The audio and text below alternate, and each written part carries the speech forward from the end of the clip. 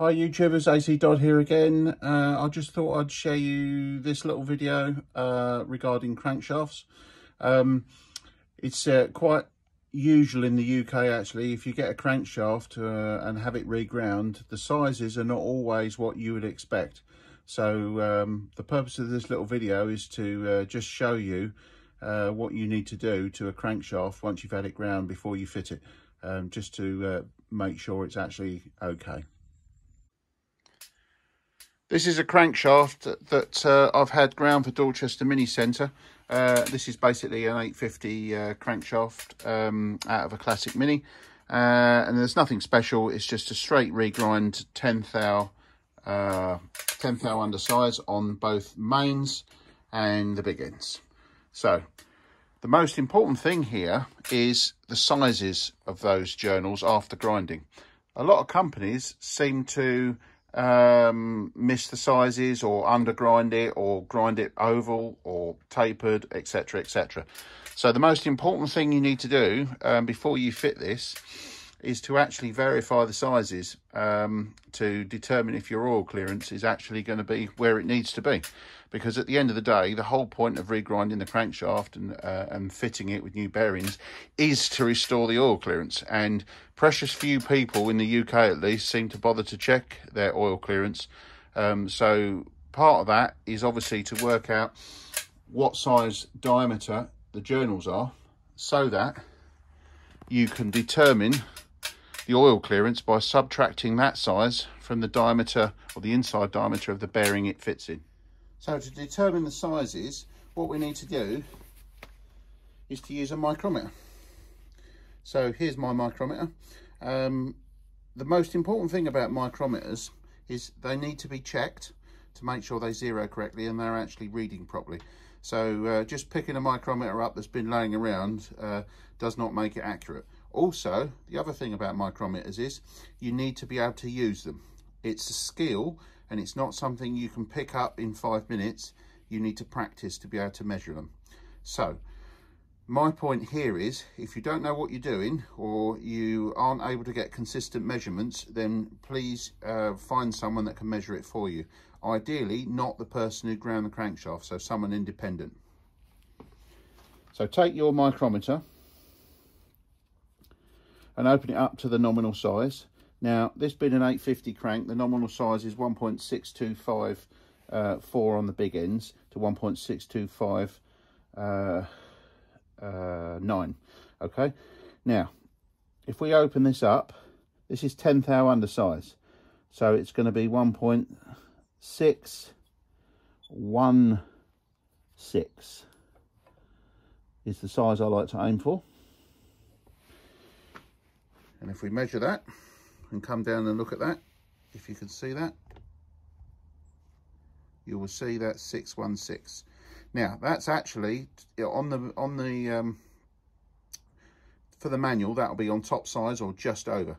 In actual fact, in reality, the bearings that you buy nowadays are usually so large that they would actually measure 1.6175 to 1.6185. So that basically means that if you ground it to the normal size, you would actually have quite a slack oil clearance. So I always like on road engines to you know, fill that bearing up, yeah, fill that oil clearance up to the point where you maintain a good oil film and it actually increases the bearing, you know, the load that bearing can take. It's quite common for people with classic minis to grind the cranks loose, you know, thinking that that's the right way to go. In actual fact, you do need some looseness if you're racing. The problem is once you go loose, you end up reducing the life of that bearing. So on a road engine where it's not doing the RPM, actually, you know, going on top size is an actual benefit. So my suggestion would be, if you're actually building an engine, put your shells in the engine, measure the inside diameter, and then have these ground to suit, and then you will get the maximum strength out of your bearings by optimizing the oil clearance. And that might mean, because of the production tolerances, that you actually have a different size journal for each bearing.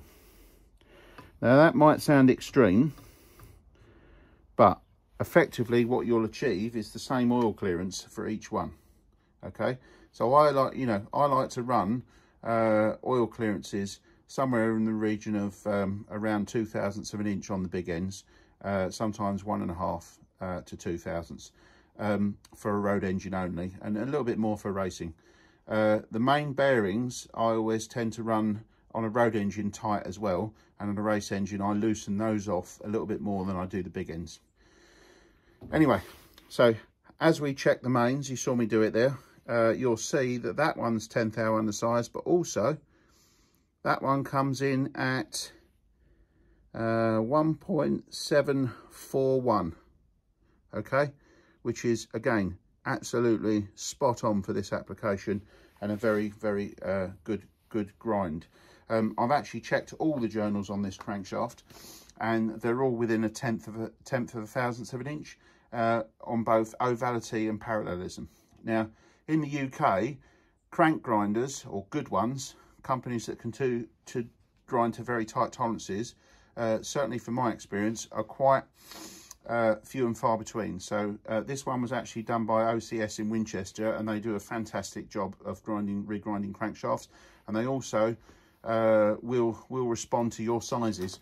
Obviously you have to pay a little bit more if you want custom sizes, because it may take them longer to do that, because obviously pricing is worked out based on the time it takes to do the job. So as ever, if you want the best quality, the price goes up. But my advice to you is start checking your journals and the work done by others, because at the end of the day, you're responsible for what goes into your engine, and if you don't check it, you could end up with problems. Well, I hope you enjoyed that little video on checking your crankshaft. One other company I could recommend is Dartford Rebore in Kent. They do a nice job on regrinding crankshafts. Again, you can specify sizes, and they will obviously charge accordingly. Anyway, as I said, hope you liked the video. If you want to see more, please like and subscribe. Thank you very much.